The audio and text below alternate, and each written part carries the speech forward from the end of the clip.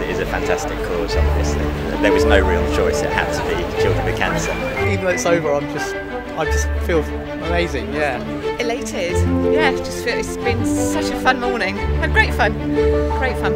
I'd seen the race the year before go past my house and my kids said, "Oh, you should do that, Dad." So I thought, okay, I'll do that. And then I realised just how far it was, so there's loads of people cheering along the way. And the finish line's amazing, it's like being in the Olympics. The cheering points are a major boost. You do start flagging, and to have people cheering specifically for you at various points is really nice. It was great, good fun, beautiful weather. Met some nice people I didn't know who were doing it for the charity as well, so it was great.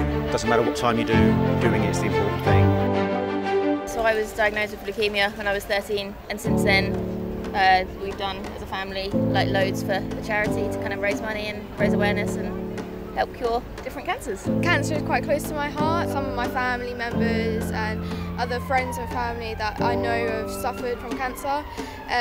One of my mates actually died 2 days ago from cancer. So yeah, that's why I did it today. I just went out there and smashed it for him. So. Well, my niece was diagnosed with leukemia in April last year.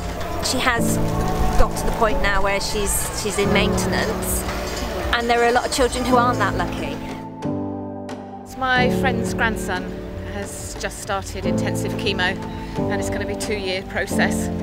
So I thought, yeah, I'll do it for him.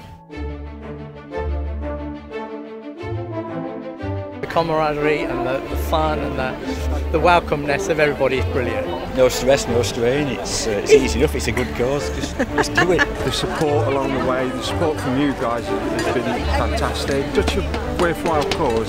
When you've got kids yourself, you know they're the most precious thing in the world. I'm wearing a red jersey because I'm one of the top fundraisers. Sign up for it, then you'll have the compulsion to start training. So the thing to do is create that event, set that deadline for yourself, and then you'll be forced to get out and train for it, and you find the time for it. So do it. Sign up. Pick a charity. Pick this one. Just do it. Oh, do it, it's amazing. Anyone can do it. Yeah, I'll probably do it again next year for you guys. So. Well, I could go further, so I think next year I'm going to try the 100. Because children are the future.